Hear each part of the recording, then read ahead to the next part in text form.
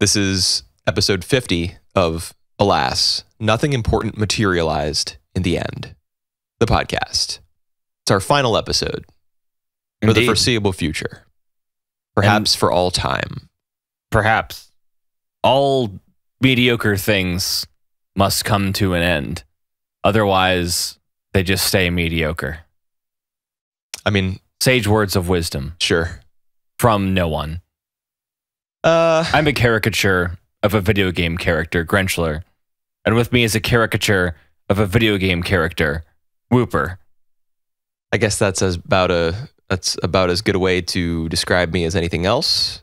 I've kind of lost the thread here, but you know, we're here to talk about anime for the last time. Even though the summer season is right around the corner, we're not going to be continuing on. Because nothing good's happening. There's some promising looking shows. You know, there are a handful every season. But I think we had the misfortune of picking some for like the past 3 months that looked kind of good, but ended up kind of being shitty. I mean, even Carole Tuesday, which we are still like hanging on to, is like, please Watanabe-san, do something. I don't know what his level of involvement is. I mean, he's the director. Got his name on it. Well, his name was on other things that he's done, like Space Dandy, where I mean, that wasn't even exactly David Fincher directed Alien 3, and that was a pile of dog crap. Yeah, well, I guess everybody gets one. Although he already had Zankyou no Terror, so yeah. Sorry to everybody listening who thought that show was good, but it wasn't. It was a clusterfuck. I don't think I remember it well enough to say it was a clusterfuck. I just remember people telling me it was bad. Just watch the last episode. I mean, there's tons of... I mean, I remember the ending was shit, but I thought the rest of it was like, okay. Well, you know, maybe it was. Who knows? It's been forever since I watched it, because I saw it as it was airing because I was so hyped. You know, and perhaps my expectations were just too high, but whatever. That's not what we're here to discuss. We're here to discuss his more recent work, Carole Tuesday, episode 11. Right. Even though episode 12 has aired by the time you're listening to this. Yeah, it's already out. PAS already subbed it. I just torrented it. Yeah, so we'll do that, and then some Demon Slayers, some Kimetsu no Yaibas, and then we will finish literally shonen jumping all over the place in these episodes because the room keeps spinning. We will go from Watanabe's newest work to one of his oldest. One of, if not his oldest. Yeah. Might have been the first work where he was like a chief director. Yeah, and that show I thought was all right. I have some things to say about it, but not as many as I would have predicted. Right. Anyways, what are we starting with? Artigan. Or Pitbull, depending on your eyes. Right. Or lack thereof. So you're talking about Carole Tuesday. Yes. Why can't Sibel just die? I don't know, because they have to put in some sort of drama or barrier for Carole Tuesday. They have to be like, wow, look how flexible we are as an artist, even though we literally don't have a choice at this point. I don't know. I just hate Sibel so much. It was a shitty character that had a shitty resolution, which we assume at this point is a resolution because she's basically been arrested for assaulting someone. Like, yeah. I just... Her character is like so bad. Why not just have the drama of them being on this show be the sufficient? Drama? Yeah, like they're trying to, because they're the main characters, so it's not dramatic enough by itself, because it's always like, oh well, they're gonna win anyways. You know, it's almost the shonen effect. You're not worried for the main hero because you know that the main hero's gonna win. Well, that's just the fiction effect. The main character is... Have you read George R.R. Martin's novels? I read the first one. They tend to die a lot. I read the first one, and it was a slog, dude. All of Brand's chapters just made me want to kill myself. I mean... They were so dry. All of Brand's dialogue in Season 8 made me want to kill myself, but I still watched it. I can't remember a thing about Season 8, but that's Game of Thrones. Why do you think I traveled all the way here? That's Game of Thrones, and we're talking about Carole Tuesday.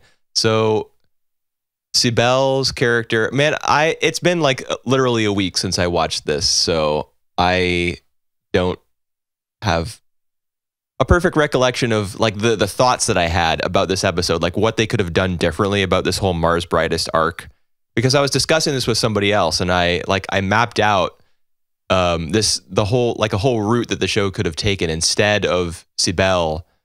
They could have made the performances more interesting, like something as simple as, since it's a show based on music, say they're playing something and Tuesday breaks a string or something, and they have to improvise the second half of the performance, make it seem more natural rather than like, we took our two singers, sat them in a studio, and had someone play the same 8 notes over and over, and look, they won the contest. Well, they haven't won yet.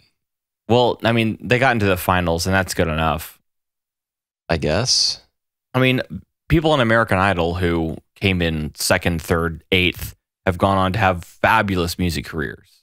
Oh, fabulous is one word for it. I mean, I would say very successful. For sure. Fabulous as in successful. Yeah. Yeah. So, because that much, in Piotr. Nice pronunciation, dude. I think that was like spot on. Even said, it's like, yeah, I'm sad about losing, but I gained so many new followers. Like the amount of exposure you get from being watched by Lord knows how many people on a show like that. That would jumpstart anyone's career. Even if it was just like, hey, we put out like some indie record labels, people would be like, oh, look, I recognize that name. And people would, pick it up out of interest or stream it on Twitface, Right, because we're in the year 3000. Conan O'Brien reference.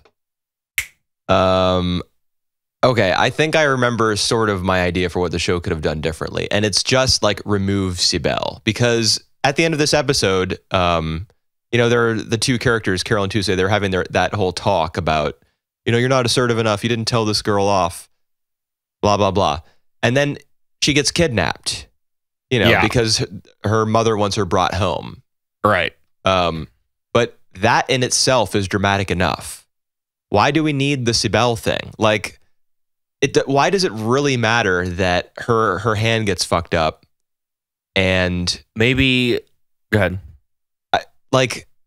They win anyway, right? So the drama becomes they've made it to the finals, but oh no, Tuesday's been kidnapped. So her hand getting all blistered and burned was not really relevant to the outcome of the series. No, it's not. So why have Sibel be a character? Maybe it's supposed to. The character was supposed to be a vessel for showing Tuesday's naivete. Yeah, I mean, about like how the world works. That's clearly the case. There are better ways to do it than that. Yeah, there would be. Like, for example, in the middle of their Mars Brightest run, they get contacted by a record label who wants to sign them automatically. But everyone is like... But it's like a shitty deal. Yeah, and Tuesday gets stars in her eyes, and she's like, we got to do this, blah, blah, blah. Because she really wants to... and she ends up signing like an appearance deal. She wants to be successful so that she doesn't have to go home. Right. Where she feels unwanted. You could go in a different direction than this character. And the other thing that bugs me about the Sibel plotline is the show kind of tried to make a whodunit out of it. It was obviously Sibel. She's a crazy stalker girl who Tuesday is inexplicably upset, like when she stops texting her. Oh no, I haven't received a message from her in 24 hours. Yeah, that's like she gave you a hickey in public. No, against not your that. will. She just bit you. It's a little different. I mean, I guess, but still weird. I mean, one involves the other. Both are weird. I just don't understand. I mean, do you remember last week when there was that shot as Angela was going into the shower of her assistant, looking at her phone as though she was going to mess with it or or something. Yeah, I mean, her assistant Nothing is became of obviously that. like obsessed with her. I mean, in this episode, she was sniffing her makeup. Like, Oh, did that happen? yeah, Okay, I forgot about her that. assistant's like literally obsessed with her Yeah. Okay, well, I guess that'll to the point of resurface near later. delusion. Yeah. And she definitely gets really upset when Angela assumes that it was her. Yeah, Who Angela assumes it's her mom. Shit, it's not my mom. Assumes it's her assistant. Shit, it's not my assistant. who could it possibly be? Who could it have Maybe been? it's the character who's been chewing up screen time and my patience for the last however many episodes. I think it's been like 4. Her song was cool though. So, Yeah, like, I mean, you know. it was all right. It was okay. Carole Tuesday's song in this episode was horrid, though. I hated it. Yeah, I mean, like I said, the pianist playing the same like 8 fucking notes the whole time. I honestly think that did the same progression the entire song. Well, yeah. It might have sounded more interesting if they had the guitar, which they didn't. But they still won, even with the handicap, despite, you know. They did one of those performances where it's just like, Isn't that what they did last time, too? you know, I don't remember. It stood out so little. I don't remember. I remember Piotr's performance. Well, both of his were pretty similar as well. And GGK's performances. I remember the old metal dudes because Rock On. I forget everything. I about remember. them. I definitely remember the Mermaid Sisters. The Mermaid Sisters, because that's a meme now. Mostly, I just want Skip and Crystal back from the festival episode. They were dope. Yeah, that was good shit. Anyway, Tuesday gets kidnapped, and maximum drama. Oh yeah, because will ensue. The stakes have risen to actually having stakes at this point. Now they can open a restaurant. Yeah, but and call it Steaks and Music. It's a steakhouse that plays music. Okay, let's talk about Kimetsu no Yaiba. Yes. So, episodes 11 and 12, we're caught up now. We're in the and I'm wondering why I bothered. We're in the 3-episode fight arc. We already had one of those. Now we're in a new one. Yeah, I know. We are. It's they're just stuck in that house. Like episode 11, because the cliffhanger, quote unquote cliffhanger in 10 was, Tanjiro stumbles across what is his name? Zenitsu. Begging some girl to marry him. She ends up being just a passerby. Right, who is just like, "Are you okay?" Yeah, and are you okay? and so he assumes that she wants to get married to him, or he should be able to marry her or something. And so that's really 9 minutes funny. of slapstick comedy later. Slapstick because I'm slapping my face with a stick to try to stay awake. Yeah, it really was like that's the thing about Zenitsu was his character's like really, kind of grating. I wouldn't say really necessarily because I did not get that annoyed with him. Rather, I was bored. I was like, this guy's not interesting at all. I'm just except for once. No, even that. I mean, we can talk about that. It was the most impressive looking moment of the show so far, I think. You mean in this episode, no, right? Of the entire show so far. Are you kidding? The perspective change from the camera swiveling around behind him and him doing the lightning strike. Because that was all traditional as well. That wasn't there was the background was entirely easy. Okay, well, I meant the character was all traditional. Yeah. Yeah, I've been noticing the CG character models in like long shots a lot more. They really bother me. I still don't mind them too much because I understand it's a cost saving measure. And it's not as offensive as it could be. I've noticed in I've noticed in still shots when they're CG, so that they just don't have to draw the character at all. They just plop them in there, and Bob's your uncle. You got yourself a still shot. I love stills. That's why I watch anime, which is animated. Love those still shots. Yep. What was I saying? I was complaining about something. I always am. Yeah, that does seem to be a trend. Oh no, what I was talking about, the 50-week trend.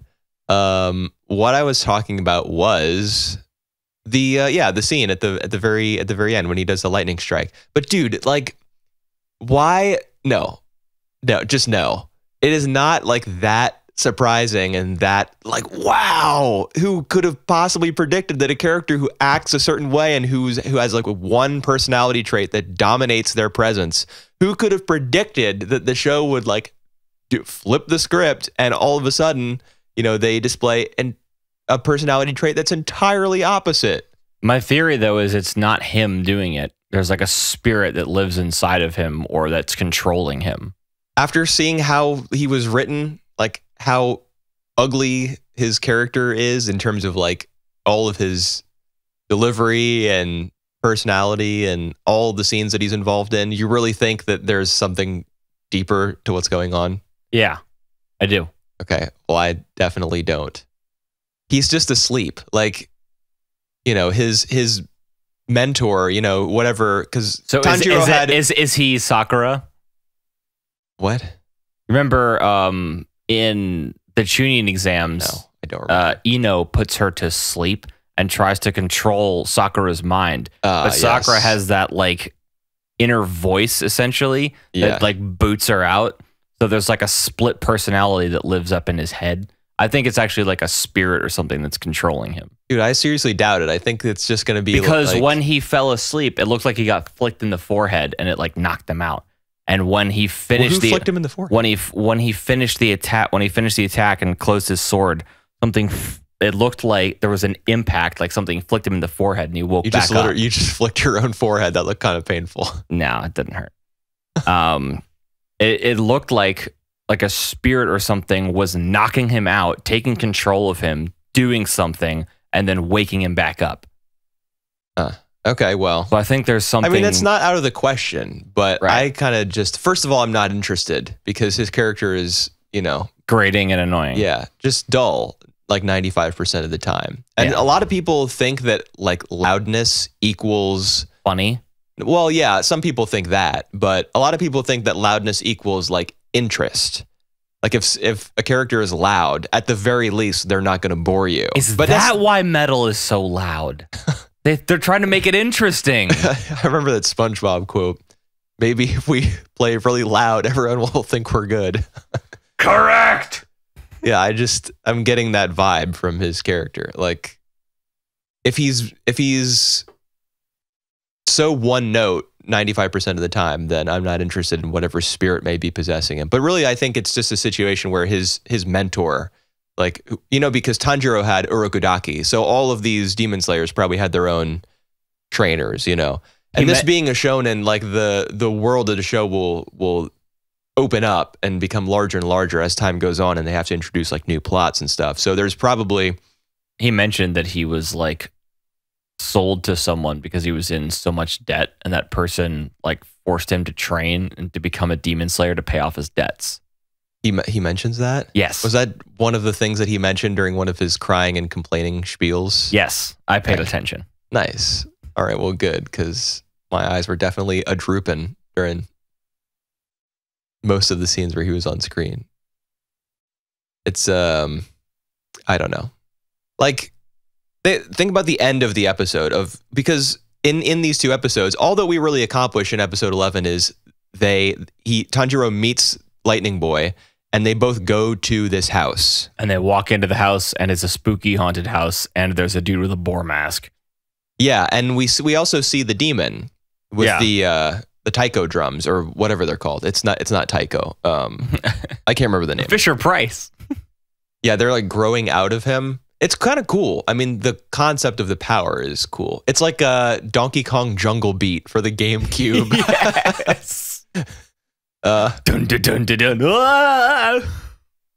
dun. It's a neat idea. So they meet the demon, and so episode 11 is like, oh, yawn.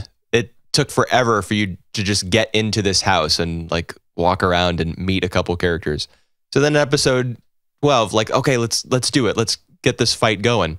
But no, there's so much time spent Tanjiro talking to people like, are you okay? You've done a great job being so brave up until this point. Let me treat your wound. Like, get your fucking sword out of its sheath and cut some stuff up, dude.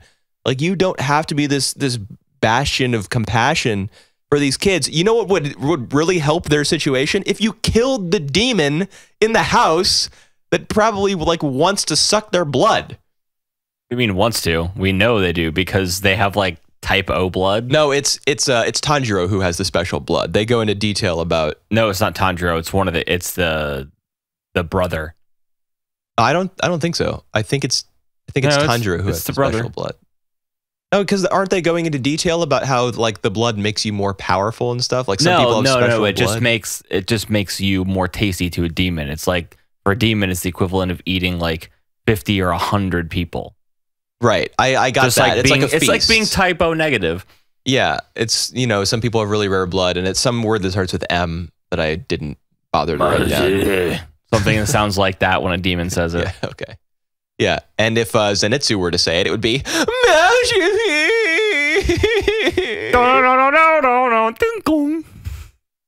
I just did the Naruto music for whenever a joke happens. Oh God. Like do you remember the end of episode 12? You know, there's a bunch of really cool looking scenes where, you know, the room's shifting around and he's jumping from place to place. And then he starts to think to himself about how like he's endured all this pain and suffering because he's the oldest son. Yeah, it's like I wouldn't be able to do this if I was the second son. Why not just get out of the character's head and show us what is going on in the real world? Like, show us a fight between. I don't want to come off as one of these people who's like, I need action. I need my action anime to be like, I need to see the swords and the guns.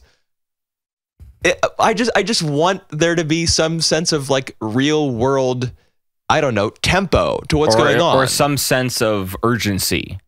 You're in a fight with someone. You're not, you know, you're not writing a diary entry. You're not playing Sudoku. Yeah, then he's like, water changes shape. I can just change this shape. My ribs are broken. I'm okay. Believe in yourself. Believe it. Because he's the oldest son. That's why he's all right. I mean, I don't know, dude. I'm just not really into this. The boar guy was there, and he just fights anything that moves. That's about it. I like his voice actor. You get a real sense of him being like kind of unhinged. Yeah, or kind of feral. From his performance.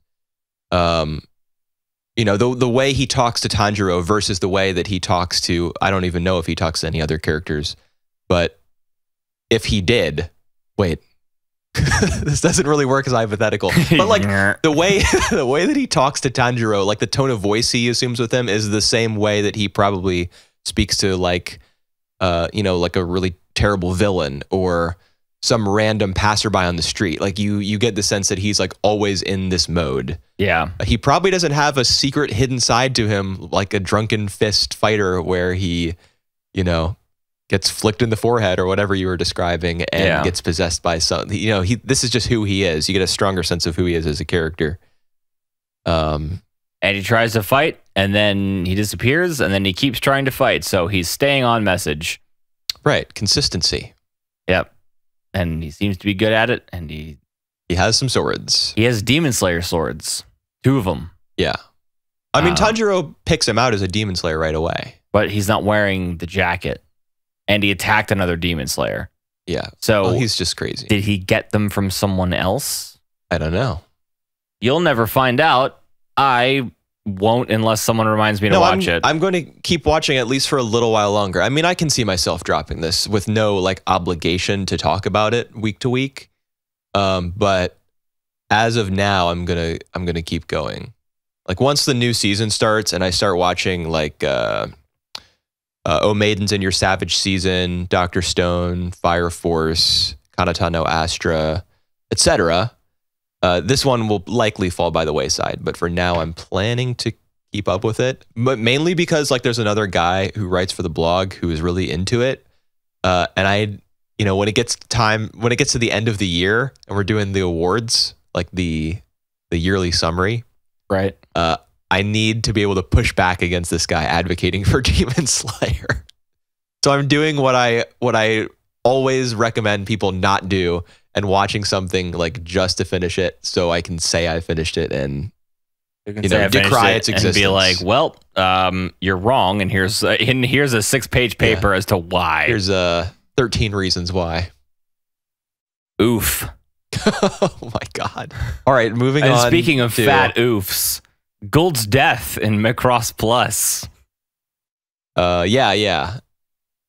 Sure, fat oofs. Yes, we're Reddit now. We imager. Yeah, Gould died. Who else died? The guy who the programmer. Yeah, he like dived into the illusionary bosom of his his e-girlfriend. I was about to say his e-waifu. Yeah, that too. that Notice was me, a pretty senpai. funny scene. That was a pretty funny scene. I kind of laughed when it happened. So how'd you feel about these 2 episodes? The last 2 of 4. I mean,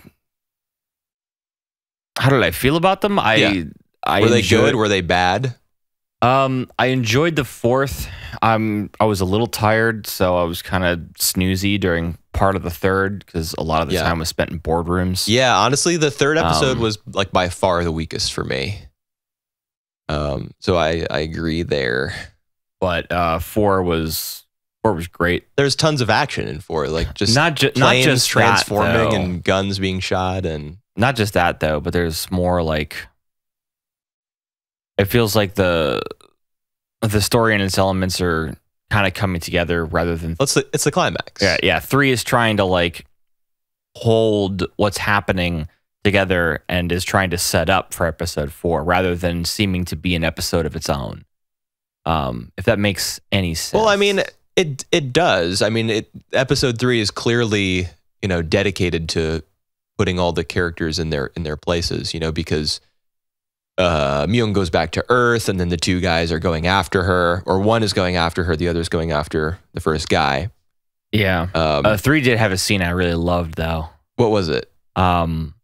When Gold and Isamu are fighting outside the hospital, and it's just the piano track behind them. I thought that was really weird musical cue. There's not like like a fight music or like some upbeat jazz or whatever. It's just a piano because and I think, and I don't know if you can correct me on this, but I think it was playing in a minor key the whole time. Oh, I don't remember.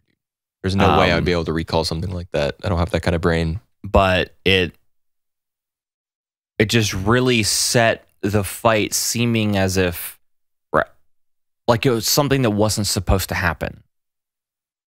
Like this kind of something went wrong.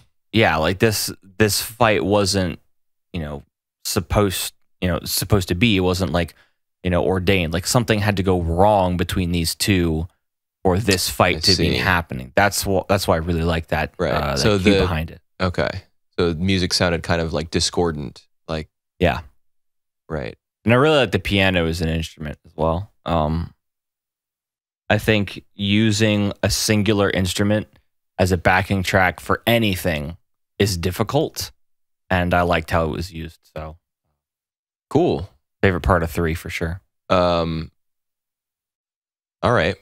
I like when that fight scene was going on. First of all, the music.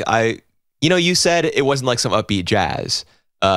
And not only did I flash to a specific fight from Cowboy Bebop when you said that, but when it was happening, like as I was watching, I thought to myself, where's the jazz? Where's the jazz music from like episode 1 of Bebop when he's fighting against Asimov?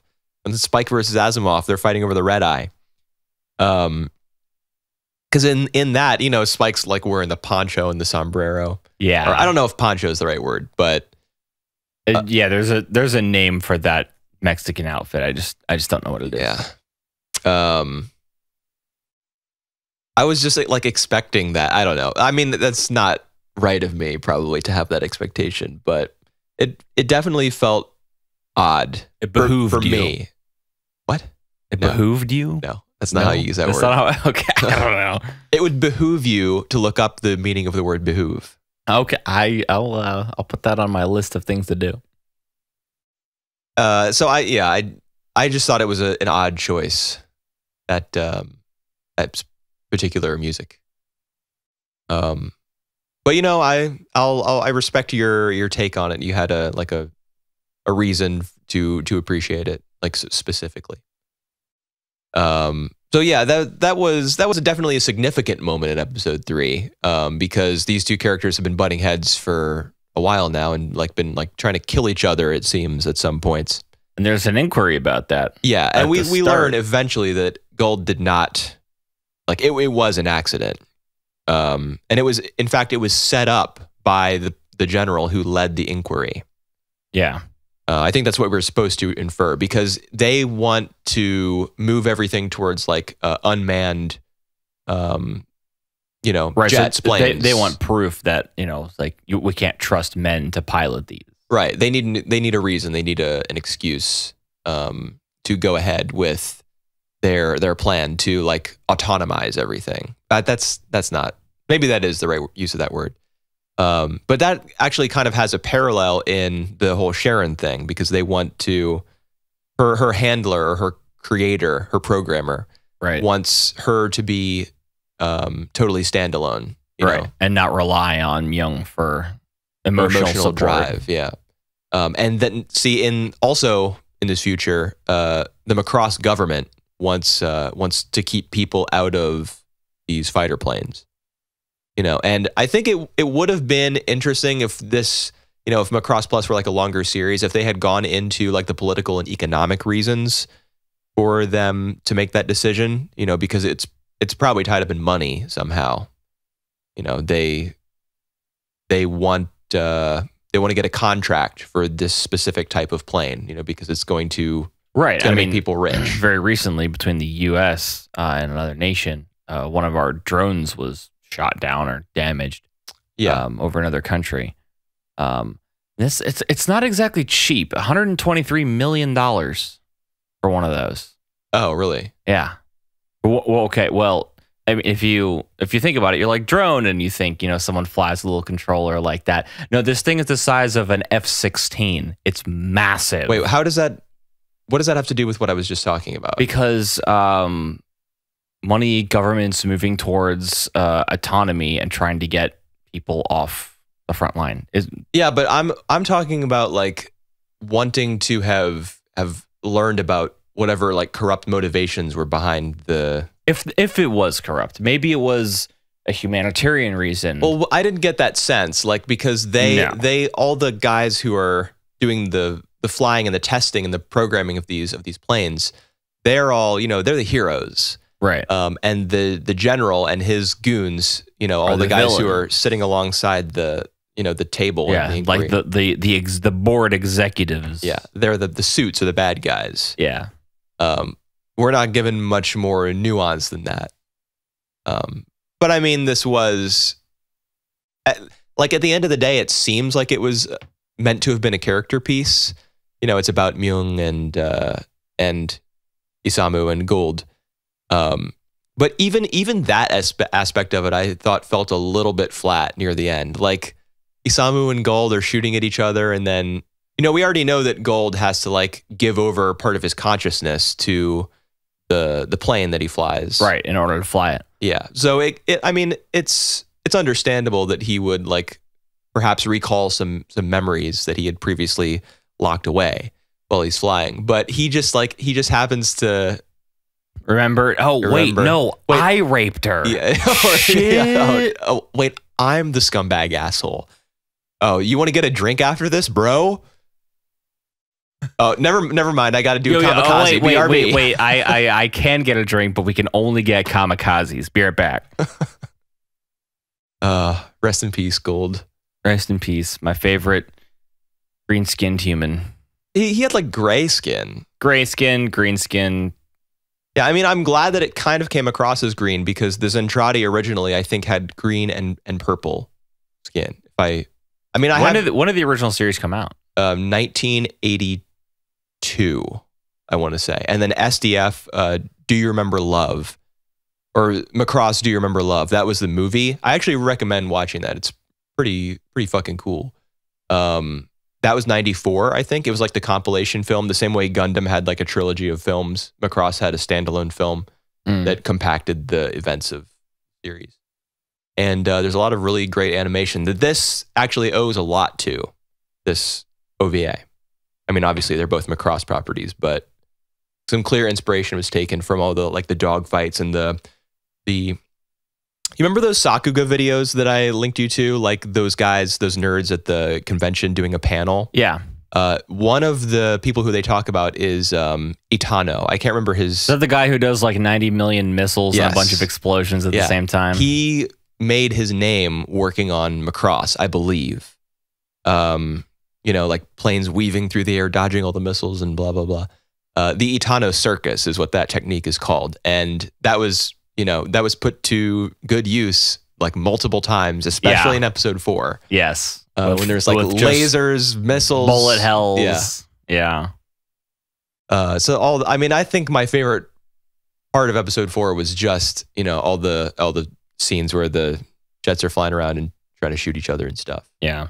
Because as far as the character stuff goes, like it did disappoint a little bit. Let's hook up an AI we don't understand to the most advanced war robot anyone has ever seen. What could possibly go wrong? War robot? The giant Macross in the center. Oh. That Sharon controls. Oh, right. That's a massive mech. Yeah. Yeah, and that's having seen Do You Remember Love, I recognize right away You're supposed to recognize that shot if you're a Macross guy. When Myung goes back to Earth and you see the shot of the Macross, you can tell right away it's like not quote unquote part of the city. It looks like, you know, some sort of ship or machine, some kind of craft. I can recognize it. But yeah, when I saw it, I was like, oh, that's where we are now. I'm like recalling this from the film. Because it is set partially on Earth. Like their goal is to return to Earth, as is the case in like so many space operas. Yeah. Yeah. The Sharon like ends up hypnotizing everybody and tries to get the hacker to blow Isamu's brains out. Yeah, so his helmet shattered when he pulled the trigger. What happened there? Because he seemed unscathed. Later, you see like he has a red smudge on his cheek near the very end when he's looking at Myung like in the window. But earlier, you didn't see that a bullet had grazed him. So I'm wondering what that was. It's the pressure from the gunpowder as it exits the muzzle. That pressure can seriously damage stuff, and so it shattered the helmet of his flight suit.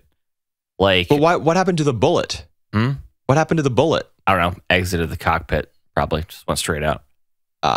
It looked like whatever. Yeah. I mean, obviously he's not going to get shot. He's the main character. Yep, main character, plot armor. Yeah. But the whole thing with Myung, like, you know, realizing that she loves both guys, but she loves one more than the other. Love one more than the other, and you know, this has to be explained to her via Sharon. Do you really did you need it explained to her? I mean, one of them, you know, you'd think you wouldn't love him after that. Well, I don't know, man. There's Stockholm syndrome. I was literally just about to say that. I mean, like Stockholm syndrome's a hell of a drug. It's a real thing. You know, and she grew up with both guys, so whatever. I mean, she probably was attracted to both of them while all that was going on, and that was like part of her formative experience, her youth. You know, so that's not just going to fade. I mean, but Gold bought him lunch 13 times. Like it's that scene. I kind of appreciated how goofy that was. Like I liked how trivial it was because I think what it was trying to illustrate is how most arguments and disagreements and stuff that we have with other people really are kind of just trivial in the grand scheme of everything, because they're talking about like who owes each other lunch money when they're, you know, trying to avoid being blown up by missiles and lasers and stuff. Yeah, you know, that's more of a grand scale for us, but you know, we take, you know, small maladies and misalignments and like political positions or whatever, and we make that the reason that we hate somebody. Yeah. I think it's supposed to be a commentary on that. It's supposed to make it seem kind of like absurd as to why we don't like the other guy when it's such a trivial reason. Yeah. However, there is the assault to consider. That's the thing. Like, yeah, that's not trivial. Yeah, it wasn't just, oh man, he owes me money still, or you broke my plane. Yeah, you broke my plane. I mean, which would have been a big deal back then. I don't know. It was some kind of school project or something, and he wrecked it. Yeah. He wrecked it trying to fly it, though. He didn't wreck it because he was jealous. Yeah. I mean, I understand that, but I mean, I kind of do appreciate that aspect of the scene, what it was going for. Like, these two are actually friends, and it's just that, small things have come between them. But when you step back and think about it, there is a much bigger thing that came between them. Right. So, I mean, the scene, all those scenes were like kick ass anyway, because the planes were swooping around and transforming and stuff. Yeah, it was cool. Although there were a few scenes where, I mean, I was watching it subbed, and there were a few scenes where, Isamu was like, ah! But his mouth wasn't open. He was just like gritting his teeth, or his lips were pursed. Yeah, and he was no, it wasn't just it was like ah, as though his mouth were wide open. So that bugged me. Did you notice the Queen sample in one of Sharon's songs? No. There was a then like a couple more bars of song would play. And it would go.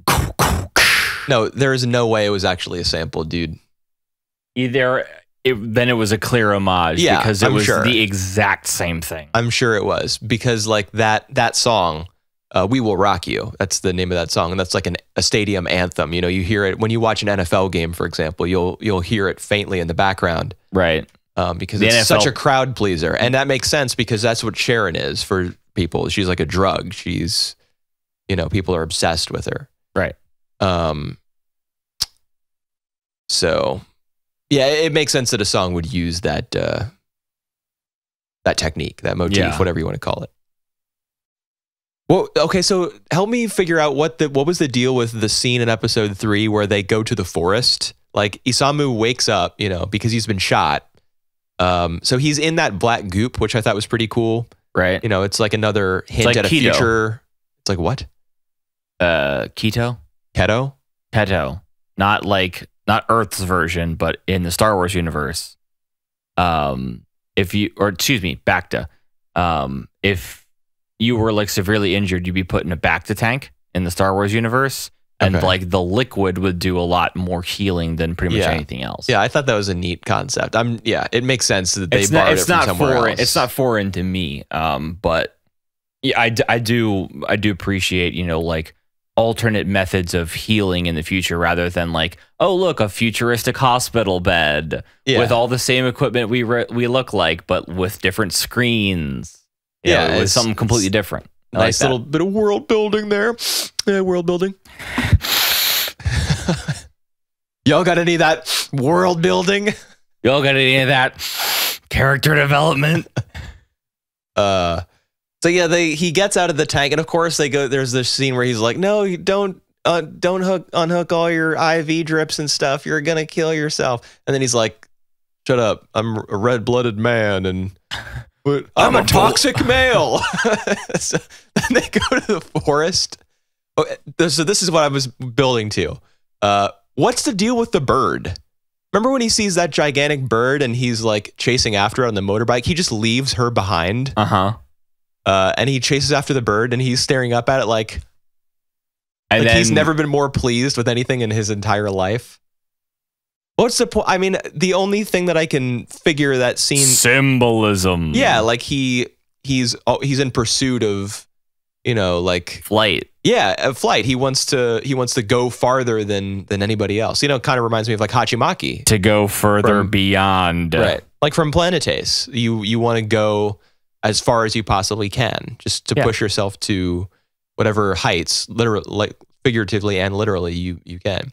but it just seemed so random. Yeah, I mean, I have to imagine. I haven't seen the original Macross series, just the compilation movie, so I have to imagine that bird made an appearance in the original. And it had some impact somehow, like it was a dove holding an olive branch or whatever. Yeah, I don't know. I guess symbolic on that, that sort of level. Yeah, but much bigger, and it's probably something crazier. We don't get because we haven't seen the original. Right. There was another issue that I had with episode 3, which was there was not much time between that fight scene you were talking about earlier. Like after in the wake of the fight, she confesses that she's been supplying Sharon's emotions, and then there's like one scene in between that and her leaving at the airport, and which is the scene where it's just like, hey, by the way, you guys are shut down. I'm pretty sure that's that scene, right? Okay. There. Yeah, maybe. I don't know. Well, I mean, there's also the scene where she's informed that they're going back to Earth. But there just wasn't much time between her like spilling her guts and being like, my life is a lie. I'm not, my dreams are dead. I'm not doing what I always wanted to do. I'm a shell of my former self. Yeah. I'm a washed up Broadway actress. Yeah, so there's not much time between that and then the goodbye scene at the airport where, Kate and her husband and Gould, they all show up to, wish her well and to say like, sayonara. So I didn't feel as though there was enough time because she's like distraught in one scene, and then she seems to have like moved beyond it. At least, she projects that image in that scene. I would have liked for there to be like a scene where she packs, for example. She's packing her suitcase and she packs sees like a picture of one of them. Yeah, this is obviously super cliched because we both arrived at the same concept. But I was thinking like there would be a picture of the three of them, and she would decide not to take it with her. Yeah, as like to symbolize that she is leaving that behind. Yeah, she's moving on. Moving on. That would kind of explain why her personality is so different. So soon after we get the scene where she's like, crying in the rain about how her dream's dead and blah, blah, blah. My dream is blah. dead. Your guys' dream is alive. Yeah. LOL, men suck. I didn't really No, I didn't get much either. of a vibe. That vibe from the show. I mean, it was like very male dominated, I think. Even though there's like Myung does get plenty of screen time, like she's conflicted between two guys, and it's their conflict over the woman that like drives the story. So it definitely was not Men Suck the animation. It was more like men are cool, but so are like boobies and space AI. Yeah, and let's build this AI with a notoriously unreliable chip. What could possibly go wrong? That guy killing himself by jumping off the bridge. Oh, man. I'm going to land on the world's largest digital titty. Oh, shit. That's a skyscraper. All right. Well, I guess that's as good a place as any to end this episode and this podcast. I was going to mention One Punch Man episode 11. Okay. Just real briefly. Yeah, so it's almost to the end, and you've been keeping up with it. I haven't, Yeah. But so what's going on in the show? Garo's squaring off against 8 Class A heroes. Class S or Class A? A. Who cares? It's a really good looking fight. Like it's not even close to on par as what the first episode was, but considering what the show has the first been, season. The first season, I don't consider them even the same show at this point. I mean, it's. Yeah, they're produced by different people, directed by different people.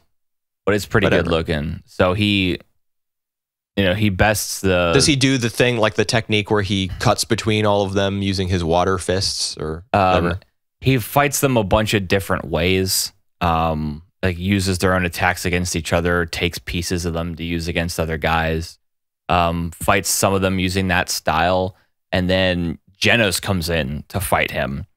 And so he adapts a Watchdog Man style to use against Genos so that he can start What is moving. Watchdog Man's style? Just like moving around really fast, right? Right, but he's using, all 4 limbs as a form of movement rather than humans who usually use 2, which is more of a full-bodied motion. Right. But so what happens with Genos? Is it a cliffhanger? Genos is about to kill him, and then Bang comes in from off screen and kicks Garo in the face, and it's just like, "Yo, I got this." Bang being the number 3 class. Number 3, Silver Fang. Yeah. So that's pretty much where it ends. And Saitama, basically, he's going to show up in the next episode. It's like cleaning up Disciples' mess is the title of the next episode, and he's standing in the forest where they were. So. I really don't understand what the deal is with Garo. Like, what are we meant to take away from his character? He wants to be a villain, But as an audience, what are we meant to like think about that? Why take that angle?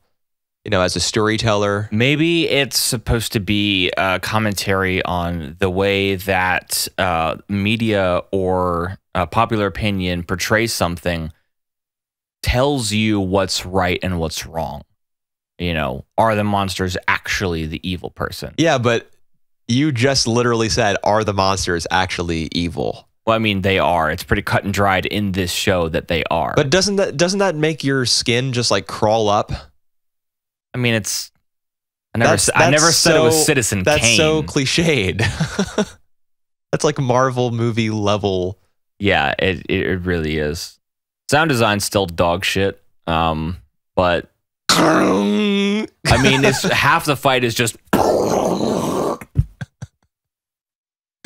Dude, but that gets all the kids hyped. They hear really loud sounds and they're into it. They're like, "Oh man, I'm sucked in now." I would like to meet those kids and punch them in the face. I'd just be like, "Yo, check out this season 1 shit, bro. This is some good shit." I think there are probably lots of people who really don't feel like there's much of a difference. People who are just like, I've seen 10 animes. One Punch Man is my favorite, except for Sword Art Online. They're just the novelty of... The people who have a Crunchyroll subscription and forget they're subscribed to it, so it just keeps billing them every month. Those people. I mean, that doesn't sound too inaccurate. No. But... I think there are a lot of like anime watchers who I wouldn't exactly consider fans, for whom the novelty of anime, like,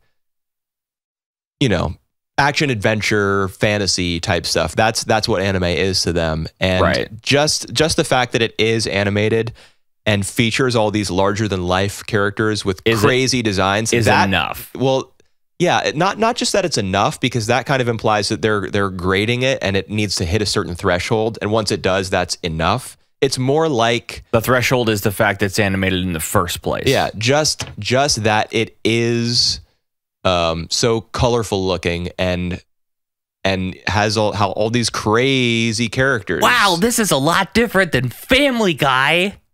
Yeah, kind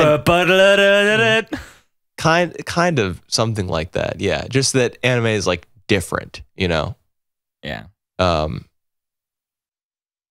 Well, whatever. I mean, if people enjoy it, that is their right, and they're not wrong to think that it's still cool, because it is cool. Like there's a character who's like the strongest ever.